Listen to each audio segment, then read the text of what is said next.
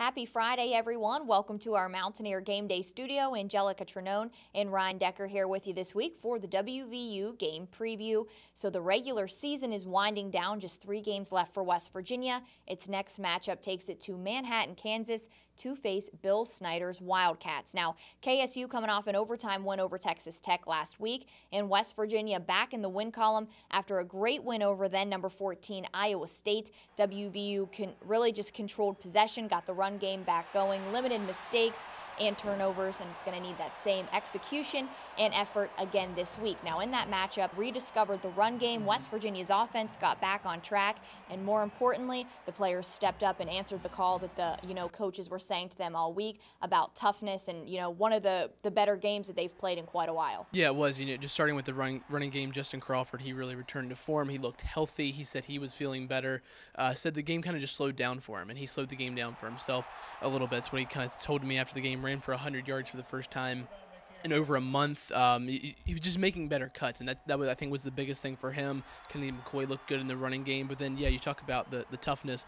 Both lines, offensive line and defensive line, played much better when it came to run blocking, especially with the offensive line. They looked really good. Yeah, and if you look on the defensive side, dealing with injuries, once again, I think 4 to 5 starters were out for that game, and one of them being, on the defensive line, and actually Lamont McDougal, Reese Donahue, and Ezekiel Rose were the co-defensive champions for that game. And just if you look at the defense as a whole, Tony Gibson tweeted that in his 23 years of coaching, he has never been more proud of a way a unit really just stepped up and rise to the occasion than they did against the Cyclones. Yeah, I mean, you think all year for this WVU team that they've played maybe one game where the entire unit's been together. It's kind of been this constant revolving door of one guy goes down, another guy goes down, and then another one. So now that David Long's back, he's playing well. Then you talk about the entire front three of that defensive line with McDougal, Reese Donahue, and Ezekiel Rose. They played really good. Rose got the big sack early in the game, and even if statistically those three didn't have the biggest games, their impact was big because they were opening up holes for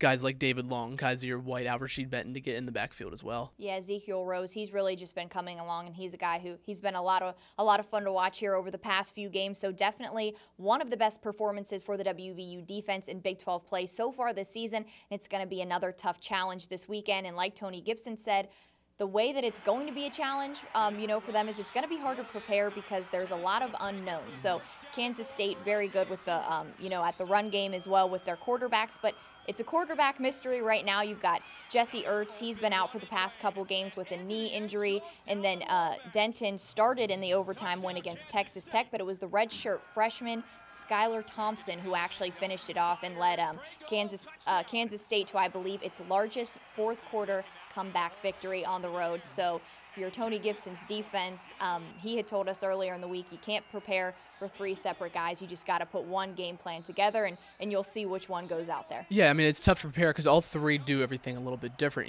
Jesse Ertz is probably the most complete quarterback because he's been there the longest. And you go to Alex Delton, and he's a very good runner. He led the Kansas State Wildcats in rushing yards. I believe it was 2 games ago against Oklahoma when he ran for 142.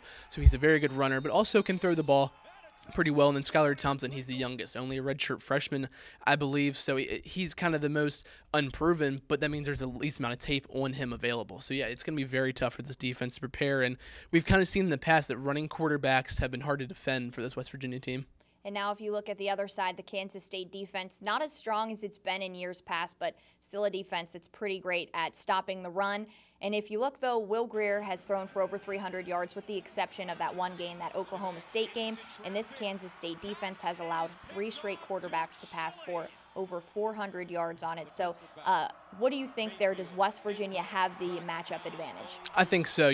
We've talked about sometimes this year how West Virginia does have the taller wide receivers in Karan White and David Sills and Gary Jennings. So they've probably got height on their side, and as well as the fact that it was funny in Dana Holgerson's press conference on Tuesday, he talked about the cornerbacks just a little bit, never mentioned the safeties. Really didn't stick on the secondary a whole lot. So you can kind of tell he thinks he's going to be able to throw over top of the secondary a lot this week, and especially if the running game can get going for West Virginia, then that opens up everything in the pass playbook. And we saw last week how when the running game is going well, the passing works just as well. Yeah, absolutely. So we'll see if West Virginia's offense can come out, start hot, and stay hot, just like it did last game. But if you look at the a big statistic here, WVU has never won a game in Manhattan, and actually under Coach Holgerson, they're 1-4 against the Wildcats. That lone win coming last season here in Morgantown, and just by 1 point. So definitely, anytime these two teams shape up, it's going to be a good game. That's what we're looking forward to this weekend as well. And of course, we've got plenty more on the matchup coming your way this weekend